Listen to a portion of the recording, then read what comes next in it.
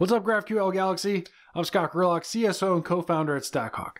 Thanks for taking time to check out StackHawk, and I hope you're learning a ton of new things at GraphQL Galaxy 2022. Hopefully I can teach you one more.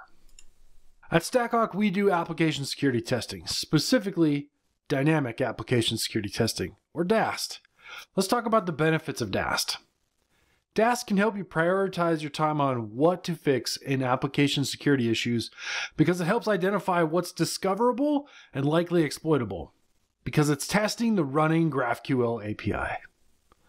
This is the superpower of DAST. Where should I focus my time fixing API security issues? You might be thinking to yourself, but frameworks have basically prevented any of the common AppSec problems from happening. And yes, many frameworks have done a good job preventing issues like SQL injection and cross-site scripting. Almost all of them have an unsafe version of all of those protection mechanisms to help you do complicated things and unfortunately make mistakes. Not to mention things like tenancy filtering and function authorization can be hard to get right. Some people don't know about DAST, and those that do may have run into problems with DAST. Let's look at an example. So here we are back in the good old days of legacy DAST, and when we built server-side applications that ran the data and presentation layers, everything was fine and dandy. The legacy DAST scanner could scan and test the legacy application without many problems. You get good results and identify some serious AppSec bugs. And then something changed. Then we started building JavaScript frontends. And the JavaScript frontend really trolled that legacy DAST scanner. When I say trolled the legacy DAST scanner, I meant really troll it. Like, when does the page scroll end? It never does. Where are all the forms? Well, it hasn't rendered yet because your mouse isn't in this exact pixel. Legacy DAST was running along its happy way, totally assuming it was getting all the info it needed to test these new applications. Results were terrible, scans took forever, false positive for days, etc. And the worst part is, it never realized that there was someone else in that backseat as well.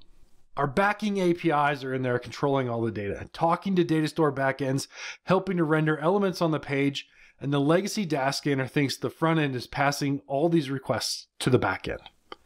Do we end up even testing the API here? Are we covering all of it? Are we even making simple requests to the API at all? Well, because of JavaScript frontends, it sort of depends.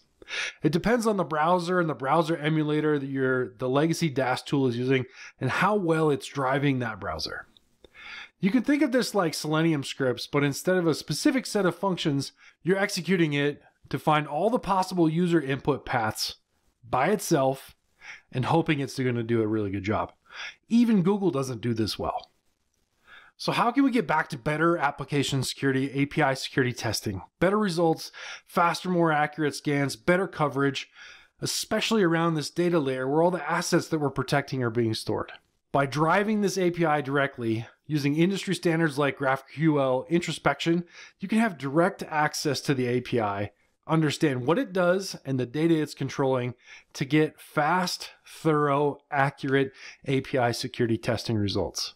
Not to mention, now you can test microservices as you're building them and find these application API security bugs before they ever get shipped to production. There's still good stuff to find by testing their front end, cookie settings, DOM XSS, lots of different headers, but starting where the data is held is a better idea. What are some of the keys to look for in dynamic AppSec testing tool that will help you test APIs directly? This is where StackHawk comes in. StackHawk runs active security tests against your running API to ensure your application is handling user input and output in a safe manner, as well as implementing OWASP Top 10 API best practices for API security.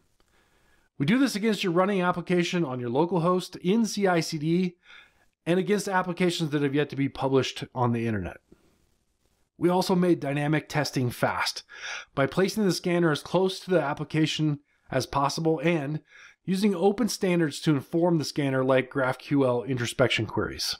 Not only do we make run anywhere testing possible, we've also enabled real data in testing.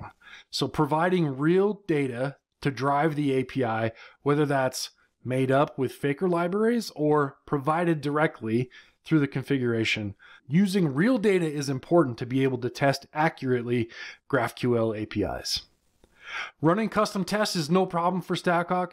Testing for things like broken access control or insecure direct object access, those are some of the top 2 OWASP API security issues. And you can write custom tests with StackHawk.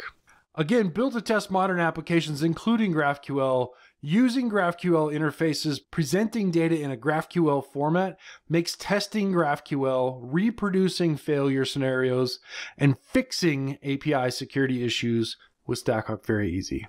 Our focus as a company is to help developers find and, most importantly, fix security issues. The StackHawk scanner and the platform were built around this simplicity model. When StackHawk finds an API security issue in your application, the platform is trying to give you the simplest version of the information needed to help you quickly understand what this problem is with simple descriptions and examples of patterns to help identify the anti-pattern, be able to recreate issues with simple tools like curl to replay the attack, get into debug and stepping through code as fast as possible to help you fix issues and get back to your regular job of creating value for your customers.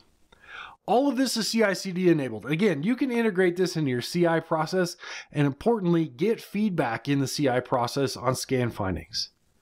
This information can be used to break a build if you choose, based on the severity of untriaged findings. Most of the major CI players' logos are on this slide.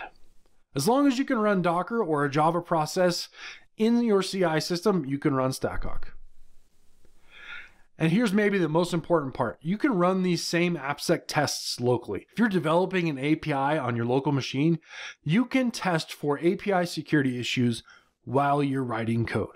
You can identify the problem, fix it, and validate that you've fixed it before you push your code back into CI/CD pipeline. Hey, I hope you enjoyed my talk today, and perhaps you learned something new about how StackHawk can be integrated into your GraphQL API development process. If you'd like to check out StackHawk and see how it can integrate into your development process to keep pushing the limits on software development quality, come check us out at StackHawk.com. Thanks for watching and enjoy GraphQL Galaxy 2022.